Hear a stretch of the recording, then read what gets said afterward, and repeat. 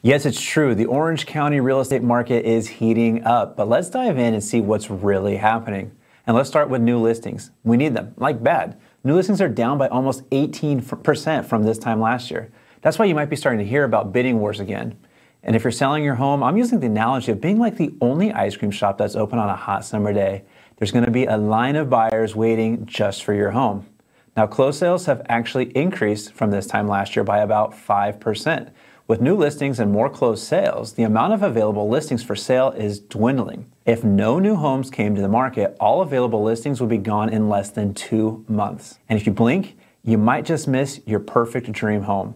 Homes are coming off the market quickly. The median days on the market dropped to 9 days, and many are selling within the first weekend. Now for the price. The median price for a home in Orange County came in at $1,425,940, an unbelievable 13% jump. Now, if you're selling your home, expect to pocket a little extra than what you're asking for. Homes are bringing in around 101.5% of their asking price. Yes, that means sellers are receiving more than a full price offer. How well is your home doing right now? We're doing free home equity reports to show you exactly that. Click the link below to request your free report today, and I'll see you on the next one.